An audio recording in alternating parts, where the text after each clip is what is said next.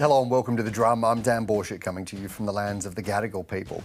Coming up, Qantas parachute Alan Joyce bails early as anger grows from customers and shareholders. Coal Country, Australia's biggest power station to stay open amid energy supply concerns. And Renter Rights, New South Wales' first rental commissioner, on how she's standing up to landlords. Joining me on the panel, education lecturer at Western Sydney University and former Greens candidate, Rachael. Great to have you along. Nice to be back. In Brisbane, International Director at the Smart Energy Council, Richie Merzian. Hey there. Hello. In Canberra, political reporter at The Guardian Australia with one of the best jumpers I think I've ever seen, Naomi Remeikis. Great to have you along. Hello. And in Melbourne, business owner and RedBalloon founder, Naomi Simson. Good evening. Hello. And you can join us online using the hashtag #TheDrum, and we live stream on Facebook as well. First tonight, Australia's largest coal-fired power station will get a new lease on life amid new warnings of electricity supply challenges in transitioning away from fossil fuels. The Eraring power station between Sydney and Newcastle is due to close in 2025, but the New South Wales government says it will now negotiate with the operator, Origin Energy, to keep it open for longer. It's one of the recommendations of a new report into the state's power needs released by Energy Minister Penny Sharp today. There are reliability risks with Eraring exiting early. That's why we're going to talk to Eraring and talk about what the options are. But I don't want taxpayers to pay 1 cent more than they need to, and I don't want Eraring open 1 minute more than it needs to. The way that I see this is the government's role is to make sure that we do this transition as quickly as possible, that we try to smooth the bumps, and there will be bumps on the way through, at the least cost to consumers, and so that we end up with the most reliable electricity network. Penny Sharp wouldn't say how long the station could or would remain open, or how much taxpayers might subsidise Origin to keep it running. But Origin says it's spending $250 million a year on equipment and repair alone. Amy, I want to start with you. What's at play here? Well, it's the political situation when it comes to our energy needs is pretty fraught at the moment. We keep getting reports saying that there are capability warnings that we may not actually make it through the summer because increasing heat waves, because of increasing pressures from climate change mean that we're all turning on our air conditioners. And what do you know? The thing that with increasing climate change, coal-fired power among them, is the thing that we turn to try and keep the power on.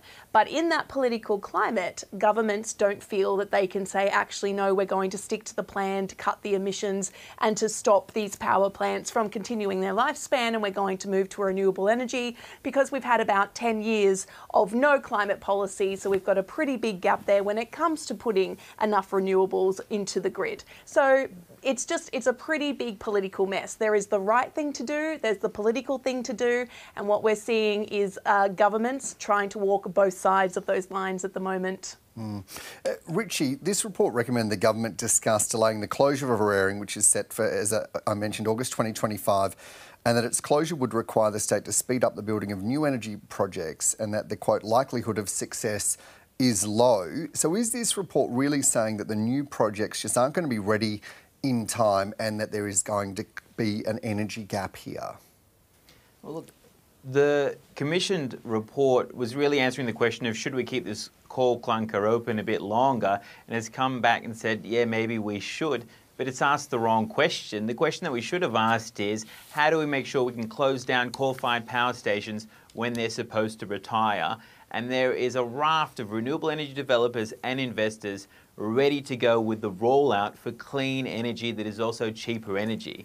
And so really the New South Wales government has an opportunity to set the right direction. They might have inherited this problem, but the direction they set will have a huge impact on investment in the energy grid in New South Wales over the next couple of years. If they go down the path of publicly subsidising more coal, it will chill more investment and kick the can down the road. Instead, all these renewable energy projects are available and ready for the New South Wales government to roll out. And what it needs to do is unlock some of the roadblocks in the planning area, and it will meet all the reliability, all the price cost concerns, and most importantly, its emission reduction targets if it chooses to go down this path. Naomi, do you agree with that? No.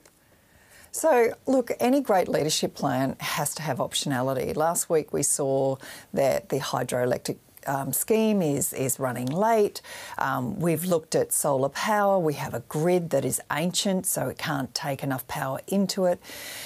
When we look at wind power, you've got to look at the loss of energy as it tries to get to the source of where it needs to go. So I think what we do need is an overarching infrastructure program, and I don't think that work has necessarily been done. But I think it would be short-sighted to say absolutely under no circumstances, and we have to stick to this. To create really great leadership, you actually have to have optionality, because the worst thing would be if we can find that we actually can't even run our infrastructure, let alone our essential services, because we haven't got the power. Nobody wants coal power in Australia to continue, but what we also don't want to do is to come to an end of a highway without having somewhere to go. And I do disagree. Our renewable energy program is not yet ready. Richie, this afternoon on afternoon briefing, Matt Keane from the opposition said, quote, "The only thing they've done on energy is appoint a Labor mate to undertake a review which is telling them to give a big taxpayer subsidy to big coal when the market operator, the independent market operator, says it's not needed." You said the right question wasn't asked. How do you react to those comments? Well, it's interesting to hear the former Energy Minister of New South Wales actually lay out a pathway that aligns with our climate ambitions as well as our energy objectives. Right now, the energy market operator has identified a relatively modest reliability gap in 2 years' time. That can be met with renewables. I'm in Brisbane right now at the Smart Energy Queensland conference, where Brisbane and Queensland State Government are getting on with their renewable pathway. And so really the question should be asked, which pathway does New South Wales Government want to roll down right now? And the renewable energy is there waiting to roll through. The issues have been in the planning department, and fortunately the government can bring this together. Matt Keane set out a pathway that was bipartisan, and so really the New South Wales Government has an opportunity to ask the right questions and set the right directions, and the investment and the renewables will follow. Rachael, the report made 54 recommendations. The government's accepted 50 either fully or in part. What do you think this report was trying to do? Well, it is good that these reports are happening, because Labor hadn't been in government for a long time, so there is a lot of catch-up to do. But this is the price of climate inaction. This is the result of stalling on renewables, of pushing it backwards and things like that. And, you know, I respectfully disagree with what Naomi said, that nobody wants to see coal-fired power continue. That's not actually true. So federally, Labor has invested in more coal mining in Queensland to continue until like 2073. So there is actually huge investment in the coal sector. But what we're seeing is that gap, due to climate inaction, now we're just trying to play catch up until it's, we're so close to it being too late. The government would also say, federal government, that they're spending a huge amount of money in renewables at the same time, though, wouldn't they? Well, there's no such thing as climate action if you're still subsidising coal. That's just, not to the extent that we need to be investing in renewables, and definitely not as fast. I don't know what about urgent climate action. The urgent part just isn't getting through. We've got bushfires on our doorstep. We've seen floods. There is no greater warning. There is no greater time than now. There is actually no time for us to be kicking the can down the road. So when in this report it indicates that the likelihood of success is low in terms of those new projects, then what's the answer here? One of the things that the report said is that we need to keep it open if we don't transition to renewables, and then it did outline a number of reasons why that is really hard. And the reasons why that is really hard is the stalling and then the inaction on climate change and things like that. But I just want to also mention that Labor's really trying to wash their hands of this and saying things like it would be much easier if we owned the energy sector and things like that. These are the people who started by selling off, the power lines and the poles to begin with. So once you start down that path, it's really hard to reverse. This is how privatisation kind of damages us. I want to bring you back in, Richie. What do you think that New South Wales needs to be doing to address these issues that this report's highlighted? The New South Wales Government did announce that it'll put more action towards renewables in community projects. If you're going to subsidise one thing, it should be the solution. So putting more support towards having rooftop solar, having household batteries, commercial scale renewables, more electric vehicles and vehicle to grid. a lot of these solutions are quick and easy to roll out because you're doing it at that retail, at that household level. The more renewables we can get on rooftops, the more batteries we can get in homes and on buildings, and working with some of the large energy users to allow them to access renewables, will actually start filling this gap and give us the kind of confidence we need to hit those targets that this government have also set for themselves when it comes to the renewable electricity on the grid. Naomi, is that the part of the solution here? Is this multi-pronged? That on one hand it's about solar on people's homes while also looking at the infrastructure, as you touched on, that it's actually about doing a whole lot of things at the same time? Look, trying to move our community all at once to new technologies just isn't practicable. If we think about battery technology and lithium that is required as a rare earth, then we can't produce enough batteries, let alone the footprint that they also create. So we've moved the problem there. The second thing is, in terms of the grid, and I'm no electronics expert, but I understand the way that our grid is designed is to deliver energy to a destination. It is not a two-way street. So we can't just simply keep plugging energy straight back into the grid. So, when we look at electric vehicles, actually the worst thing we can do is write off all of our existing cars. That would be the worst thing for the planet. What we need to do is look at new technologies that actually retrofit those vehicles so that you're not wasting all of that, the precious metals and everything else that goes into a car, including the technology. So, we are not ready and we don't have the infrastructure. So right now, optionality is important. But what we do need is a clear roadmap, and we need to look and invest in new technologies such as hydrogen. If we're not ready now, I don't know when we're going to be ready, and I don't know how much we have to lose before we have to get ready. And Richie's the expert and can probably give us the details on the batteries and and the storage and things like that. But overseas, other countries have invested in renewables in such a massive way, such as Germany transitioning entirely to renewables, Scotland, whereas here where sun and wind are free and abundant for all, we're still so slow. Even India and China are investing in renewables in such a big way. So the answer that it's just not possible or it's not feasible is just an excuse at this stage. Richie, is it possible or feasible? It is possible, it is feasible, and it's happening. And I'm loath to use this term, but it is a race right now. So the United States has basically brought forward a raft of subsidies to the tune of $500 billion Australian.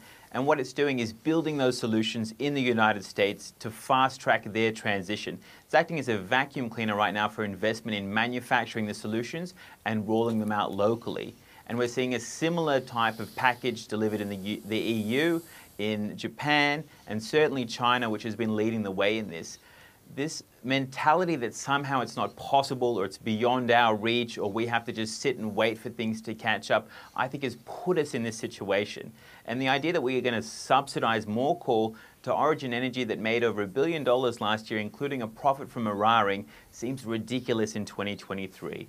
It's entirely possible, and it's something that we should be doing. And if we don't do it, if we subsidise more coal, we're sending absolutely the wrong direction. Amy, you said at the start this whole debate is fraught. Well, we're hearing this. This is the complexity of this is so deep. And all of this comes as the Australian energy market operator last week said that there would likely be an elevated risk of power outages in South Australia and Victoria. You touched on summer and the heat that we're going to be seeing. AEMO also modeled an extension of Eraring operations and said it would reduce blackout risks later in the decade, which also goes to this challenge that the states and territories and the Commonwealth have. But does this all really boil down to politics and what is palatable to be able to communicate with the community? It absolutely is all politics, and this country is fairly held hostage by fossil fuel interests, and we know that because we know that every single time a government steps out and says we're going to look at rewiring the nation, we're going to look at transitioning, we're going to look at renewables, we have huge campaigns that are supported by elements of our political system about how this is going to see Australia essentially sink into the dark ages or the ocean. And it is getting absolutely ridiculous because we keep prosecuting the exact same arguments. AEMO has been warning of power blackouts for years. And yes, it did say that we need to perhaps look at extending the life of some of our coal assets, but only if we don't get the renewables on the grid. And we are trying to get the renewables on the grid, but there is a massive block there. And that block is people going, oh, we can't do it. We can do it. We just have to support the people who are trying to do it and break that mentality that it's coal or nothing. So what's the solution here? Is it a political party to say, no, this is what we are going to do and we're going to forge ahead even if it's difficult, or costs potentially elections? I mean, I think you just answered your own question there. I mean, it's not really necessarily even up to the political parties. It's up to the voters and what they want. And they sent a fairly strong message at the last election, and they will continue to send that strong message, particularly as we see younger voters take more of the voting power in this country. And I think we're going to see a lot of our politicians quickly realise that their views are outdated and they're speaking to the wrong group of people. Because when you start hearing warnings that a child born today may only have a life expectancy of 40 or 50 years because of climate change, when we're finding bodies on the Swiss Alps that have been missing since the 70s and the 80s because climate change means that those Alps are starting to melt, when no emperor chick, penguin chick has survived the last season because of climate change, these things, they stop being theoretical and they start coming into the here and the now. It is here, it is happening. We have a very small window to change the trajectory that we're on, and politicians actually just need to grow a spine and start doing the right thing rather than the political thing.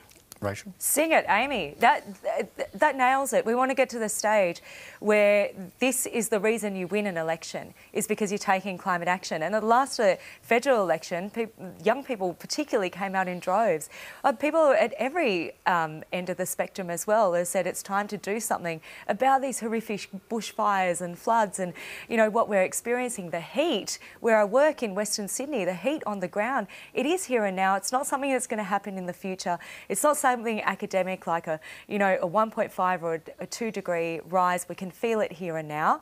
And this is going to change people's minds at elections, but not in the way the old parties had thought. Well, and there's an interesting point there, because this is a lot about the big picture. But what happens, though, when there are blackouts and people don't have lights or air conditioning? I'll tell you what happens is that Conservatives come out and say this is because of renewables, and it's total lies.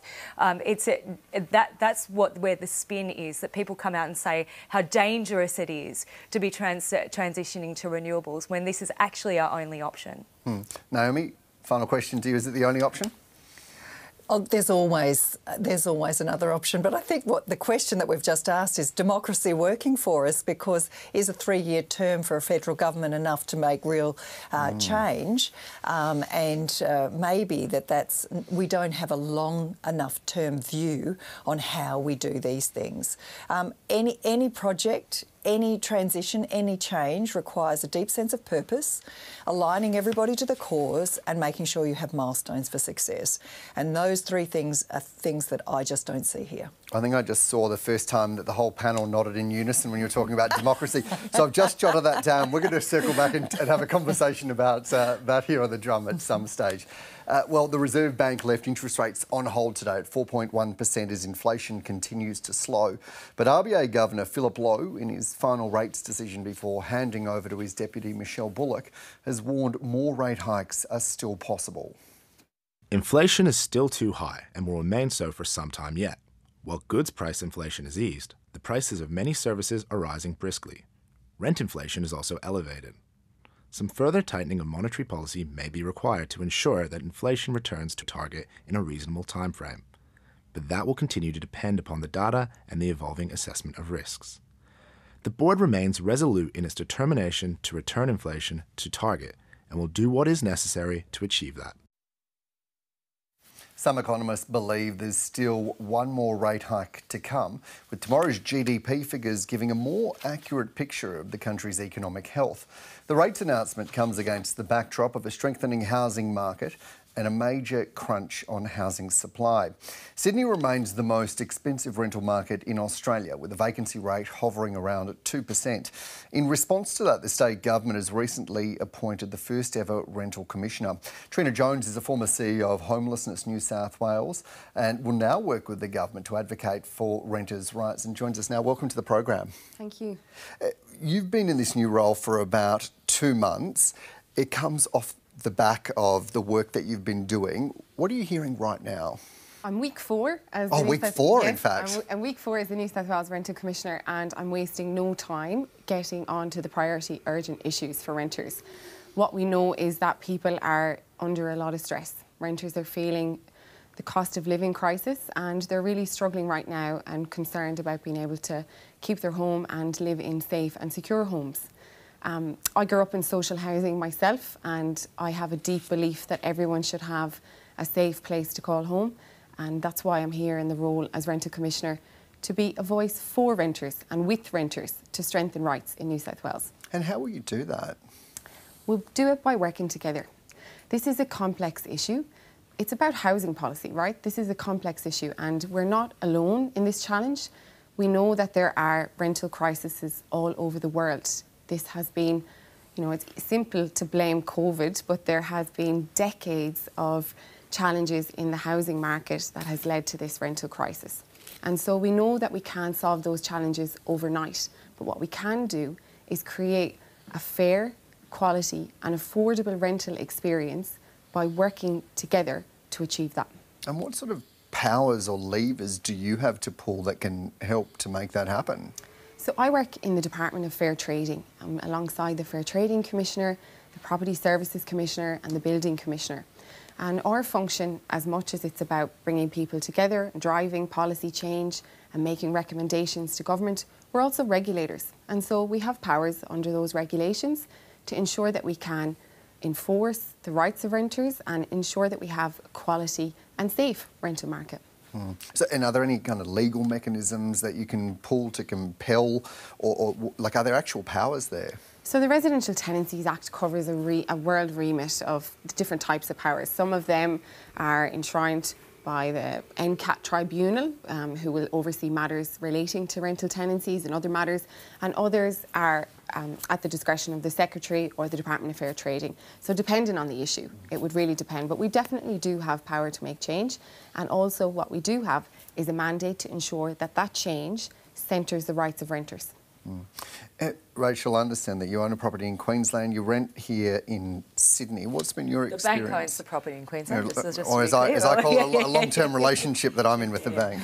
I am both a renter and a landlord. So just to be totally transparent about that, my rent has gone up like everyone's, but this isn't about me. This is about people who, when their rent goes up, it means they'll be ending up with family and friends, or at a caravan park, or couch surfing, or in the Hunger Games that is looking for a new rental property at this stage. So this is definitely about having the rental commissioner is long overdue to make sure that people who are in the system are treated fairly. Doesn't change the system. There is a structural piece of inequality here that is not addressed by having a rental commissioner, as much as it is definitely needed. So while it is necessary, there is a bigger picture to look at, and I hope we get an opportunity to talk through that thoroughly. Is that structural piece of inequality, is that just confined to housing policy, or is this something bigger? Well, there's a whole lot of arms to it, but really on housing policy, what we've done with things like capital gains tax, what we've done with tax breaks for investors means that investing and building your investment portfolio is what is attracting people to the property market rather than good old putting a roof over your head. There are some people, young people today, if you don't have inherited wealth, you may never own your own home. That may never be part of your aspirations. Amy, you and I have reported on federal politics for a long time. I don't know if you got a chill when ever you talk about capital gains or negative gearing, which has come up election after election after election. Yeah, I mean, a chill, an eye twitch, and just a desire to throw myself onto the floor and scream. I mean, it is interesting because, again, this is just politics, because there are massive changes that we could make to our housing market tomorrow, but it would take, you know, political will and a political spine, and I think a lot of political parties have maybe learnt the wrong lessons from the 2019 election when Bill Shorten took Labor to that election with a pretty big tax reform package, and the big scare campaigns have meant that people have gone, we can never touch that ever again. But we have to touch that because we are facing a generation of people being locked out of the housing market, of people who will be renting their entire lives, and we don't have a rent system that is set up for that. We don't have renters' rights. I mean, it is great that New South Wales has a rent commissioner now, but as Rachael was saying, it doesn't change the system. So if your rent goes up by, you know, $600 a month, you can contact the government and say, hey, do you think this is right? And the government will go, well, actually, yeah, because they look at it as to where the rental market is. And if the rental market is high, as it is now, and your rent increase falls just below that, then you don't have a leg to stand on in terms of how high your rent increase went. We don't actually have the systems in place to deal with this sort of stuff. And it's really interesting seeing the voting power begin to change, because the new Liberal Senator, Maria Kovacic, has just done her first speech in the Senate, where she raises the prospect of maybe capping the number of negatively geared properties that one person can own. And just even a year or so ago, that you would never have heard a Liberal MP say that, because it was seen as political poison. But the shift is happening whether politicians want it or not, whether housing investors want it or not. And I think we're going to start to see rapid change, and the same in climate change. We're going to see younger generations come up and just say, you are not representing us, this is not working for us, and if you don't do something to change the system, we're going to change you. Yeah, Richie, it is pretty significant, isn't it, to hear what Amy was saying about the new senator floating that idea of those caps. And it also goes to, this is a state territory issue, but it's also a Commonwealth one. There are layers and layers of challenge here, aren't there? That's right. I mean, we're dealing with a symptom here for a bigger problem in the housing market. We've had numerous governments say that supply is the issue. If that really is the case, then we should go ahead and address that primary concern. The Australian government knows how to build houses. It already has a whole arm for building defence housing that it could bring to bear on this issue, let alone actually just invest in more housing. The other part to this is that renters also suffer because their homes are poorer quality. They're less likely to have solar panels to reduce their bills, or to have insulation in their homes, or to have double glazing. And so they're spending more just to have the same standard of living as those who do have a home. And that is, unfortunately, the majority of Australians are those who own homes. And so you also have an issue around who is representing. And it's good to see the New South Wales government moving forward with at least this particular initiative. Naomi, I wonder if, and this might be controversial, investors are part of the solution here. In the ACT, there's a scheme, I think it's called Rentwell with the YWCA, that if you rent to someone who is really needing a home and is finding all those systemic barriers and challenges, and you do it at a reduced rate, so it's not extraordinarily expensive, there'll be a reduction on your land tax. Is that one of the levers that could be pulled? Look, there's the whole concept of build to rent, and speaking of, you know, there's the fundamentals of economics, which is supply and demand, and when there's over demand, you know, too much demand and under supply, then obviously there's price pressures, whether that's when it comes to renting or whether that comes to buying. I think one of the most exciting things about this appointment is the opportunity to look at things structurally completely differently, and to look at models from around the world.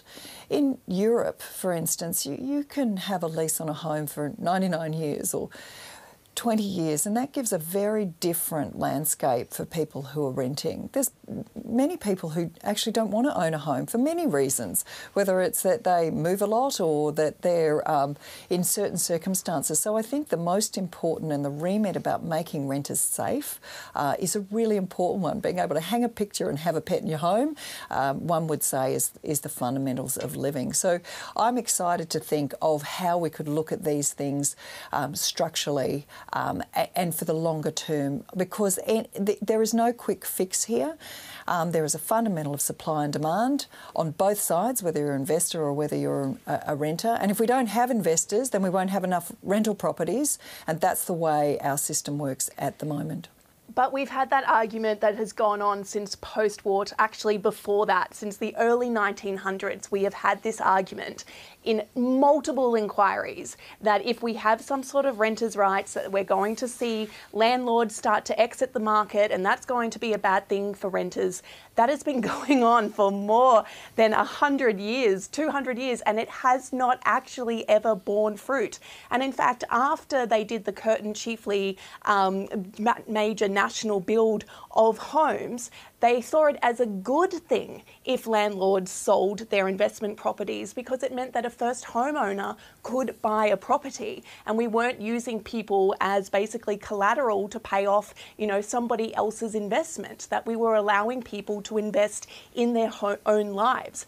Housing is the most expensive it has been in about 30 years. And yes, supply and demand is part of an issue, but we can fix it tomorrow. We can release more supply. We can put renters' rights in, because when we look at supply and demand, one of the reasons housing is so expensive is because we've locked up so much land and we haven't allowed more people to enter the market, therefore limiting the number of homes that we're able to get, which is something that property developers support, because if you put more homes into the market, then suddenly those properties are not as expensive. It's also an issue because people who have seen their property increases go from, they bought it for $270,000, it's now worth 1.1 or 1.4 million. They don't want to see that wealth decrease, and no government wants to go to an election and say, hey, your property probably shouldn't be worth 10 or 12 times what you paid for it. We're going to add more houses, we're going to add in more subsidies to get more people into the market, and we're going to crack down on the number of investment properties you can own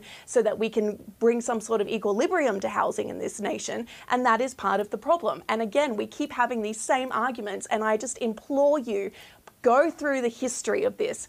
Go back to, 1832 or 34, when Charles Darwin arrived in Sydney Cove and heard people complaining about the cost of housing, and look at every single inquiry we've had since then. And they have all said the same thing: renters' rights and supply, and somehow we don't seem to be able to do it except in the post-war period, and the difference there is that both political parties supported it, and the only fight that they had was Robert Menzies saying that he would have built more houses than the Labor government did. And until we actually have that unified position, and until we stop looking at people as basically passive income, we are not going to see this change. And Trina, I want to come to you to round out the conversation. Clearly, you've got an enormous job ahead of you. How much of this is going to be about speaking out about the policies and levers that you don't think are working, and how much is it about lobbying governments and oppositions and politicians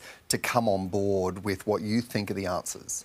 I think listening to the comments and getting a good handle on the issue, I think it's important we remember it's not us and them. It's not renters versus landlords. There's room for everyone. There is a supply issue, but also what's a solution to increase affordable rentals? Investment in the right kind of supply, like social and affordable housing.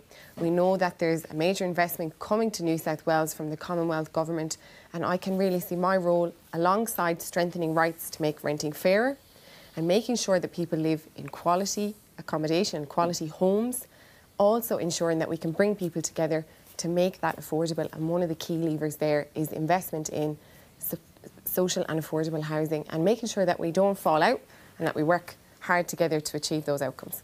Well, Trina Jones is the New South Wales Rental Commissioner. Thanks for your company tonight. Thank you. Well, Qantas gets a new boss tomorrow for the first time in 15 years amid a storm of controversy over the airline's market power. Alan Joyce has brought forward his retirement by 2 months so the airline can win back lost public confidence. It comes after the Australian Competition and Consumer Commission last week launched legal action against the airline for illegally selling tickets on more than 8,000 flights it had already decided to cancel. Qantas has also copped public anger and lobbying the government to block its key competitor, Qatar Airways, from expanding its weekly flight capacity, a move analysts say would have reduced the cost of airfares. And late this afternoon, it's been confirmed that a Senate committee will investigate all government decisions around additional airline services. The Drum's David Taylor has more. Shares in Qantas Airways rose sharply today after the surprise announcement CEO Alan Joyce was retiring earlier than expected. He's been a lightning rod for all the problems of the airline. I think it was time for Alan to move on. Sack Alan Joyce!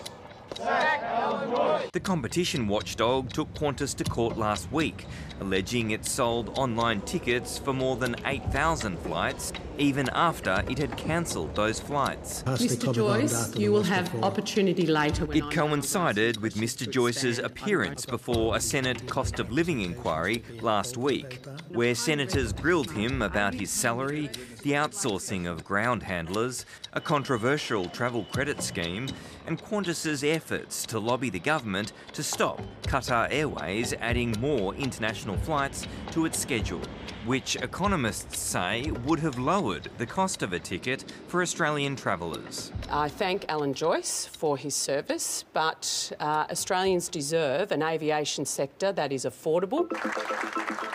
Alan Joyce has led Qantas through a turbulent 15 years.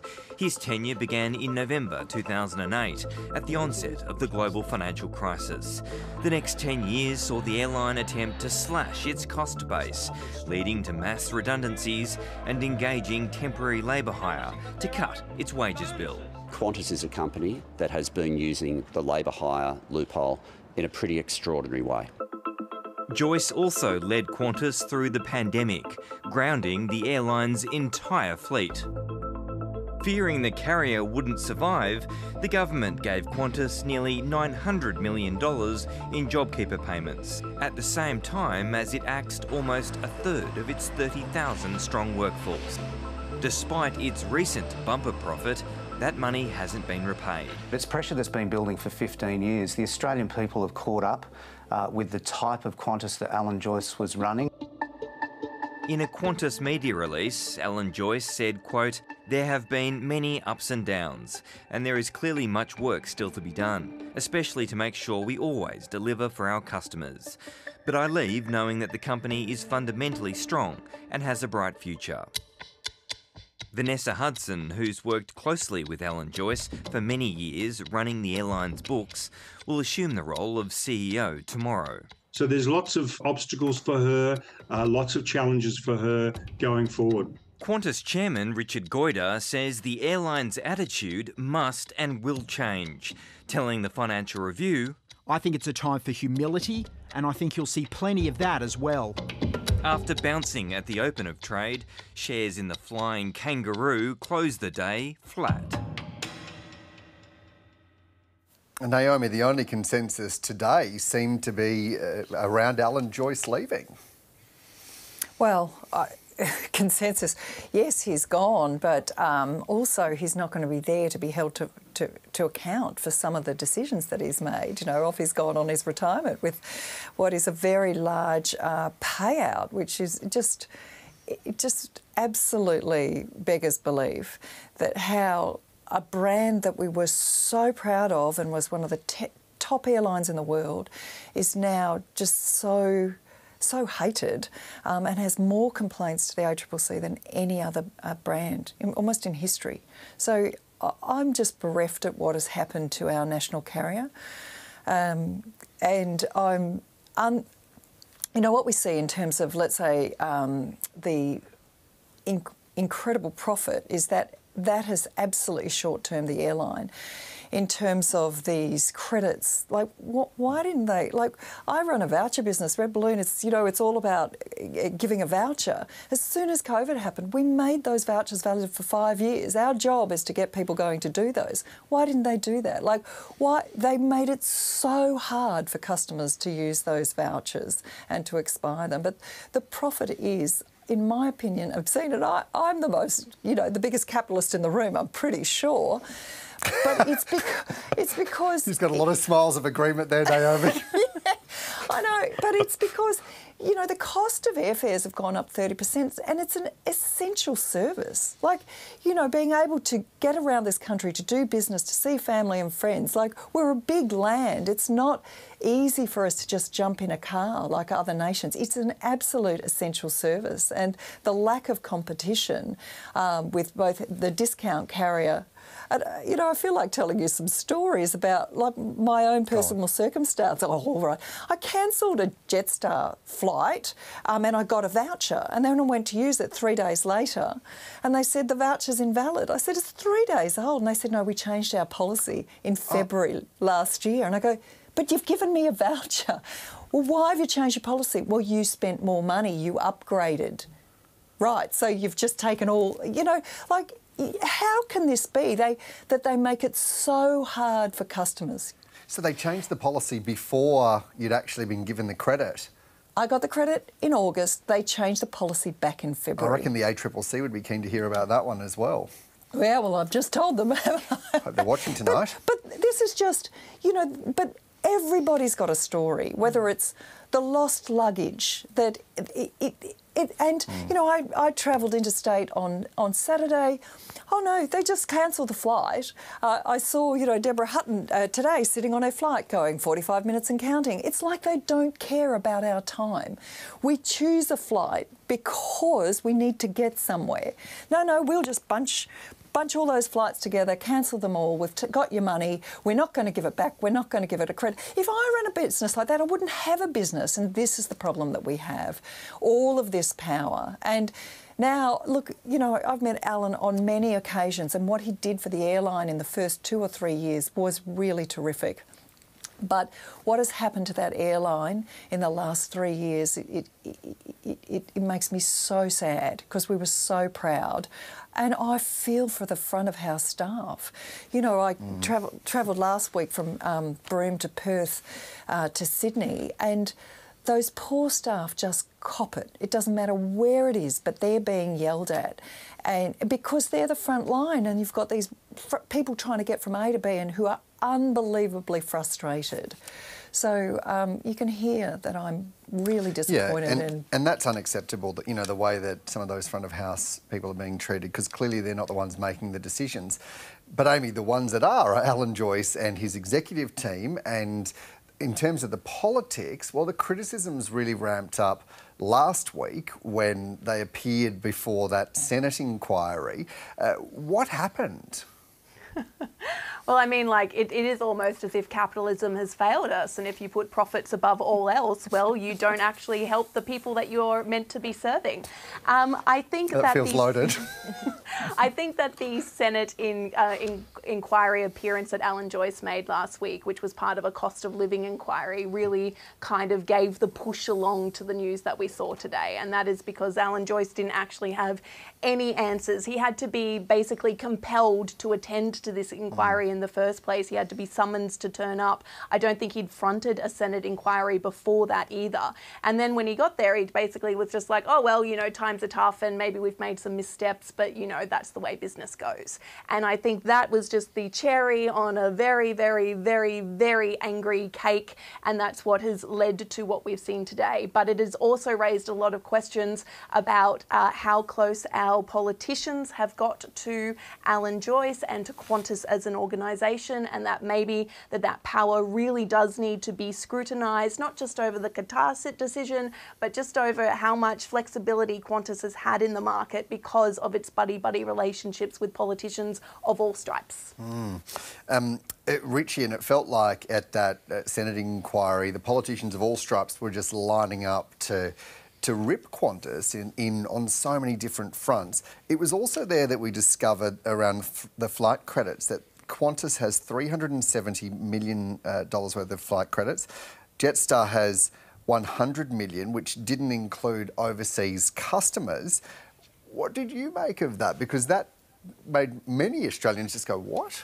You're just holding on to these? Oh, look, it blows your mind sort of how bad things have gotten at Qantas. You know, like, Dan, you know, Qantas have screwed up a whole bunch of departure times recently, but the early departure of Alan Joyce, I think, is not one of them. A lot of people are looking forward to seeing the back of Alan Joyce, really, because you've taken a fantastic brand, national flag carrier, one, you know, even back to when Dustin Hoffman in Rain Man was talking about how good Qantas was on safety. And you've just driven that brand straight into the ground. And it seems like every month we're finding more and more what's happened when you pop open the hood here.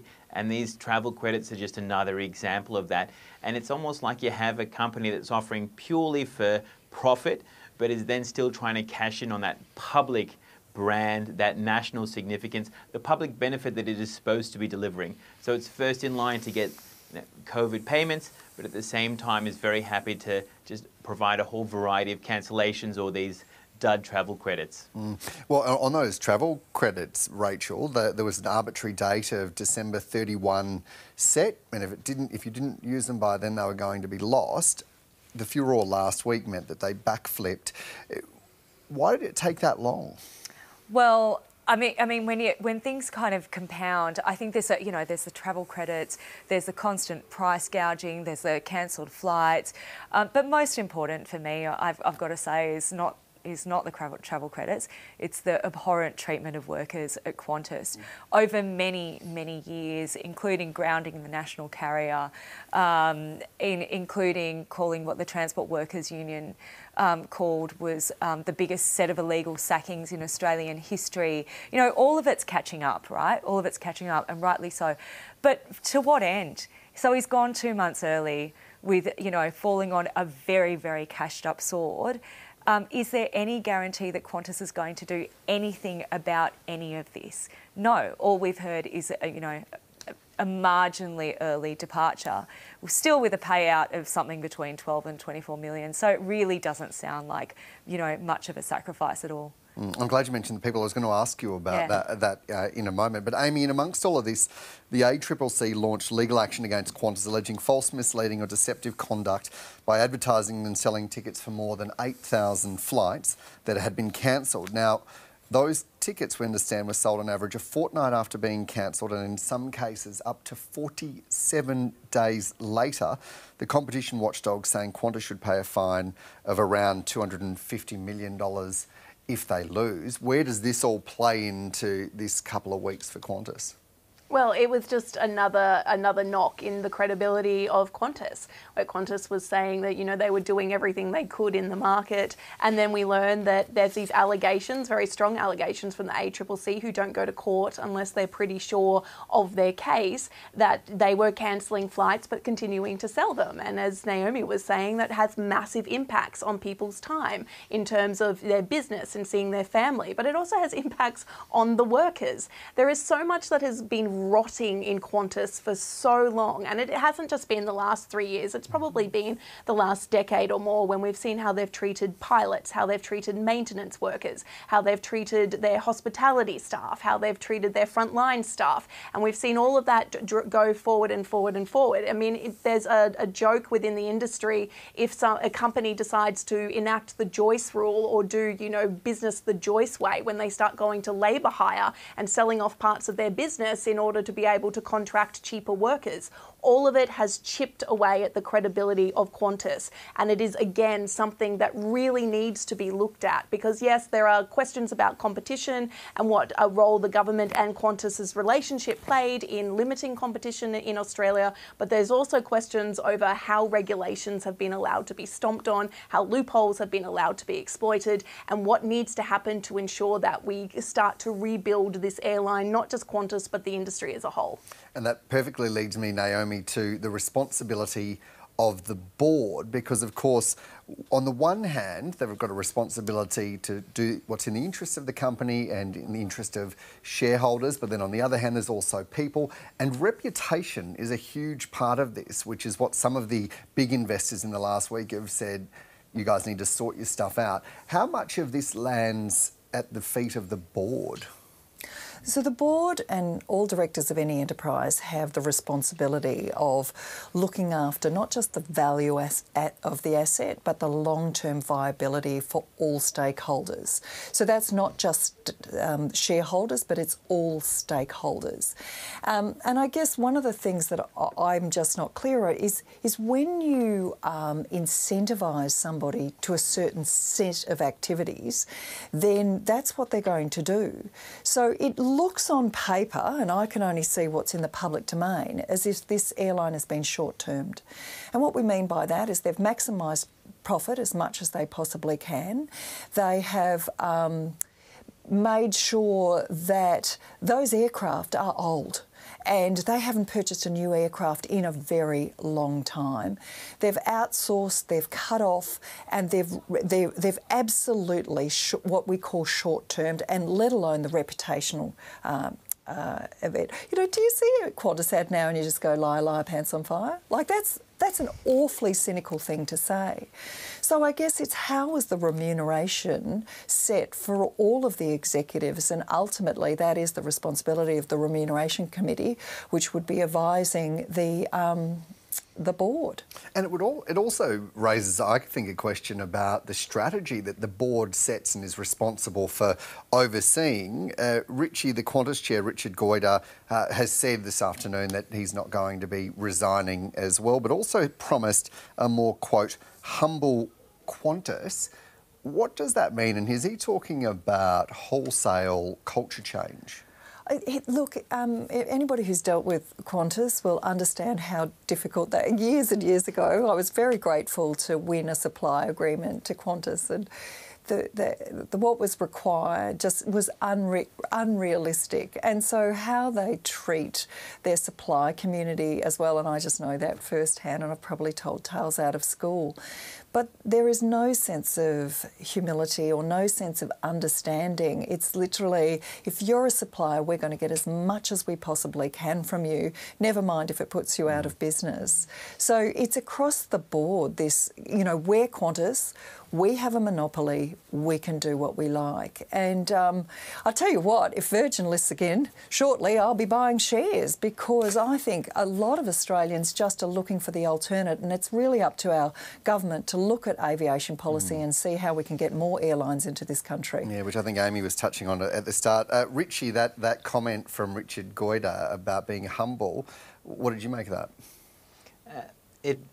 It sounds good, but really at this stage you need action. And so the question is, that humility also lead to actually the board looking inwards and wondering whether it's done the right job. And this is not just one man and one vision and a number of poor choices. This is systemic, or it certainly looks so from the outside.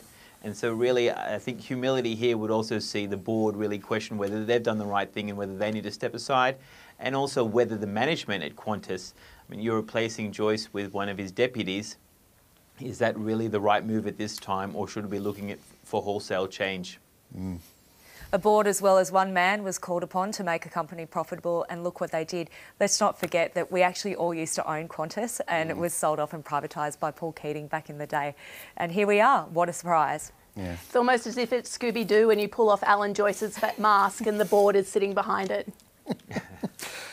We'll have to come back to that one. Finally tonight, the Spanish men's team has dealt the country's embattled football boss a huge blow, denouncing his recent behaviour at the World Cup as unacceptable. Mr Rubiales has defied expectations and refused to resign as president of the Spanish Football Federation after forcibly kissing Jenny Hermoso on the lips following Spain's victory in the Women's World Cup. We want to reject what we consider to be unacceptable behaviour from Mr Rubiales, who has not been up to the standard of the institution he represents. We stand clearly with the values of the sport. Luis Rubiales has since been suspended over his infamous World Cup kiss, which was painted as football's Me Too moment. Now, we are almost out of time, but I want to get around everyone. Rachel, how did you respond to this from the men's team? This is really important. The modelling of men in this sphere, not to say, oh, he said, she said, you know, what excuse can we make to say this is unacceptable. For every woman who's ever been treated like this in the workplace, this is a model of how men should be upstanders as well as bystanders.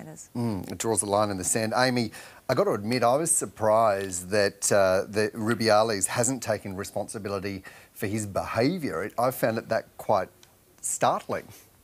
Well, I didn't, and probably because, like, I've dealt with a lot of powerful men for a very long time, and that tends to be the norm. And that is the problem, is that it was done on the world stage, it was done openly, and instead of the immediate condemnation and the stepping down and the taking accountability, there were cries of cancel culture and digging in and mothers going on hunger strikes. And that is the absolute issue with all of this, is that we don't believe women, we don't believe what we see, and we often just come up with these excuses, which is why what the men's team has done is so important, and there needs to be more of it. Naomi, have the authorities responded forcefully enough? No, I don't think so. And even to the point, I think the men's team could have come out a little bit earlier. If we just put this in the context, if he had have in that moment said, oh my goodness, I cannot believe I did this. I am so sorry, and I'm so sorry for everybody concerned. This will never happen again. Like, just own it, like, straight away, because mistakes do happen. But if I put this in this is those people's workplace. Remember, they are paid to play sport, and that is their workplace. And if I was winning an award because of a great sales achievement and my boss kissed me on the lips in front of the whole company, I would be humiliated. Like, just put it into the absolute layman's vernacular of what could happen in their own workplaces. An immediate apology. Richie, how important is it for men, such as the team, to stand up and speak out? And what do you think about Naomi saying it should have happened earlier? It's critical for men to stand for, you know, the decency and the standard you walk past is the standard you set. So it's important for men to come out and to condemn this behaviour. You know, my 5-year-old daughter watched the Women's World Cup, now wants to play soccer. We all watched that final, and what a horrible way to end it all. And so this is about time that this is corrected. It could have happened sooner. It should have happened sooner, and I'm glad that it's finally happening. I reckon you're right, that there's going to be lots of little girls that were watching and are going to be playing and making a big difference in the future. We've got about a minute left. Rachel, how do you keep this momentum going? And do you think that change is possible in this area without men speaking out? I am of the belief that it requires every single person. It requires every single person to be both an ally as well as somebody who is a perpetuator of exemplar behaviour. But particularly when you're in the public spotlight such as that, particularly in a tournament that was so groundbreaking for women's sport here and overseas, particularly for somewhere where there are so many role models on show, what, you know, an absolute abhorrence to see that on display. Yeah. Well, that is all we have time for tonight. Thank you so much to the panel, Rachael Jacobs, Richie Merzian, Amy Remeikis and Naomi Simson. Do have an excellent evening. Julia Baird will be with you tomorrow. For now, though, good night.